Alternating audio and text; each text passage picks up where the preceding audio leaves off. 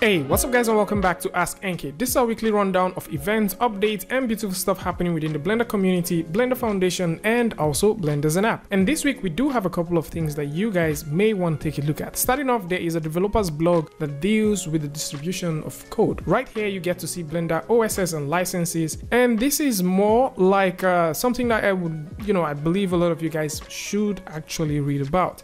So Blender 2.93 simply marks the second milestone or the second implementation of the LTS program, and for sure this actually puts Blender on the map in terms of long-term support for tools that they've created. So we already saw the LTS for 2.83, and now we're seeing LTS for 2.93. So what is this about? There is actually something that happens with Blender and distribution of stuff, which deals with the fact that in most cases, one of the long-standing issues that Blender has is most of the libraries that they are working with is scattered around the internet. And what if these servers that these things are scattered around gets shut down? What happens when these things are down? And on the other hand, some of these things, what if they become old? What happens to Blender? So what is the goal? So to solve this, the folks at Blender Foundation are looking at how Blender 2.93 source code will be distributed with all of the libraries that was used for that version. So for incremental versions and LTS updates, only the main Blender source code packages will be distributed. And this is more like something that they've been working on for a while now, and it's pretty interesting to see that it is now here. So in case you want to read more about this, you want to understand the whole idea about the OSS attribution, maybe you want to check it out, you want to see how these things get to work, I'm going to put a link in the description that can bring you right here where you can see it. Moving forward, Blender 2.93 release date was moved to June the 2nd. This was supposed to be coming out May the 26th, but it's very interesting to see that, a day before the release date, this was actually moved. So for anyone that was thinking about, why wasn't this released or something like that, this was due to last minute build bug fixes. And of course, you can also come through and read the BF committers that deals with all of the conversation that led to that. So with this said, let's dive over and take a look at some of the improvements that is now here in Blender. But before we do that, okay, before we talk about the new features and new stuff that you'll be seeing in Blender 3.0, let's go over to the download section and check out some stuff. So if you come over to the download section now, you'd also notice that the download section now comes with a beautiful looking update that deals with how the website looks like right now. And at this point, if you click on all archive builds, you can now see all the archive builds. So previously, this wasn't how you get to access some of these things, but it's quite interesting to see that it is now organized in such a way. You can also go over to the build box if this is what you're looking for. And if you're also thinking about, checking out some other parts, so let's go all the way back. You want to check out the patches, you want to check out, experimental, you want to check out the daily stuff. You can now easily access all of these directly on the builds, and this looks pretty nice.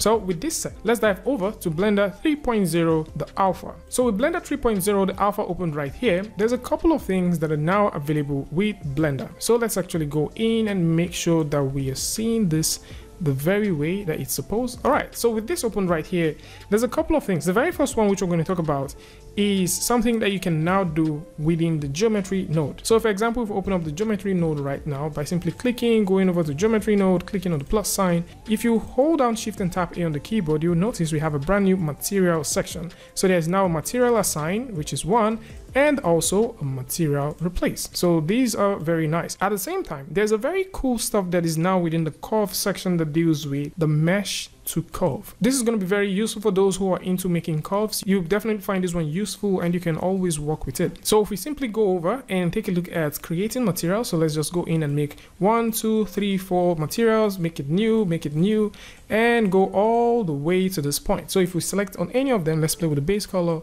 and see what we can get. So we can have one there. We can also go over here, make another one. We can go over here and make another one, and we can go over here, make another one. And finally, we can have one here. So let's just simply set this one to white so that we see what we are working with. So what you can do now is you can pick the material replace, and you can plug that here, and you can select the initial color which you have, which is the the color you want to replace, and you can click on this button and you can replace that. Now this works for a lot of things. So if you already assigned a material to something, you can now replace that material. So for example, if we've already assigned, let's say, the material red or maybe the material green to this object, we can select that material and we can change it. So that can also work if we already have a selection and we apply a given material to that selection. So what I mean by that is if we simply go over and double click, select one part, for example, and I switch over to purple and I select, I'll simply assign that part, and let's jump all the way out. What we can do is we can now say that we would like wherever purple exists to be replaced with green. So you can see that there, and you can also say wherever maybe one thing exists, replace it with something else, and this would just simply work. This makes a lot of sense. And with that said, you can also choose to assign materials to given selections. So let's say there's a selection that you've saved out, you can also assign materials to that. So this is also the role of the material assign. And this isn't the first time we're getting to see material come over to the node. The material thing has always been here. Let's simply just search that. So we can type material. So if we simply get the material out here, we can load up a given material. So instead of loading this, if we say we want to load the green, we can load the green one right here, and we can wire this over to this part, and you can see that. So this is very nice for those who are thinking about shading directly with the geometry node. You want to have like a universal shade. This is going to be very, very useful. Now with this said, let's take a look at this new node. So probably lots of you guys may or may not have used this one before. So let's see how this one works. So how this works is pretty interesting. Right now, once you throw in the mesh to curve, automatically you get to notice that we have this curve, and you can even make selections. And this is where it shines for me. So if I have this object selected, so let's just have this object selected right here, go over to where we have our modifiers and throw in a subdivision surface, and we would make this maybe like 3, for example. Click, let's make this a simple one. Click and apply that. You would notice we have that. So if I also go in, select, and let's double click to go into our edit mode. So right here within our edit mode, so let's just simply go over, take this one out, make sure that we have a selection like so. So let's switch over. All right, so make sure that we have a selection like so. So with this selection, let's actually make sure that we have a good selection. So we would hold down Alt on the keyboard, click and drag. This is if you're using the power select add-on, right? So once you have this selected, you can now assign this to something. So if you go all the way down here, so where is that? So if you go all the way down here, you can click on this button and assign this. So now we have this as a group 1. So if we click, drag, drop right here, switch and select the group, which is the point, you notice we have that. So what you can do with this now is quite interesting. So with this here, we can also go over to the curves, and we can say we would like, you know, to convert our curves to become meshes, and this can work in several instances. So you can create something and convert it to curves, and from curves you can also convert these things to meshes.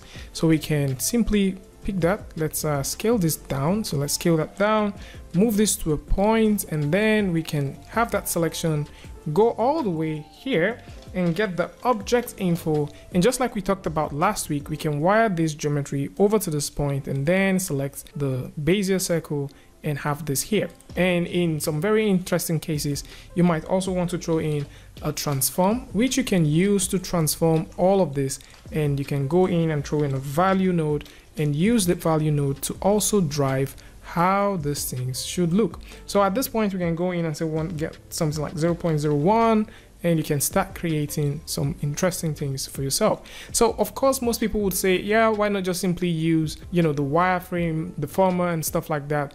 But in this case, you're getting something that is totally different from what you could get with the wireframe deformer. And with this as well, you can even do some more interesting things. So let's say, for example, you want to get a selection. So for a selection, what we can do is we can simply select and mute all of this nodes so that we have our basic stuff, and then we will go in. So let's double click, hold on, alt click and drag to make a selection which selects the back and the front. And if you're wondering how this is possible, there is an add-on called the power select, and that's the one we're using.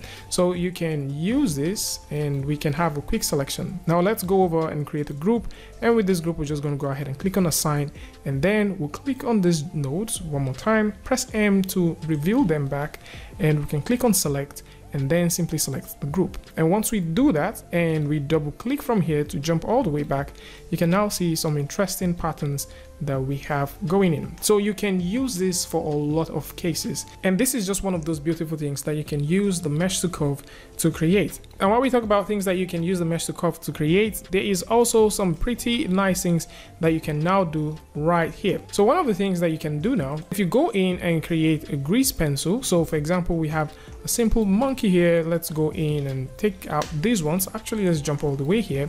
If you create a simple monkey right now and you have it selected, if you go over to where you have your modifiers, you can now add the length modifier. So with the length modifier, you can now increase the start and also the end of the length. And as well, you can throw in a noise, and you can, use a whole noise thing that we've talked about before and create some very interesting and lovely looking art. And at the same time, there is a very nice add-on that the folks at Blender Cloud has also made public. So just in case you want to convert your grease pencil to mesh, this is actually something that you can do. And I'm also going to put a link in the description to all of these things so you can go in and download this free add-on and work with it. And if you're interested with something like this, you can go in and check it out. I'm going to put links to this where you can get it for free. And this actually doesn't require you to be on the Blender Cloud for you to be able to get it. So lots of cool stuff right here for those who are interested in things like this. And while we speak about add-on, there is also some very interesting updates. And of course, this one is just tied to a particular set of people.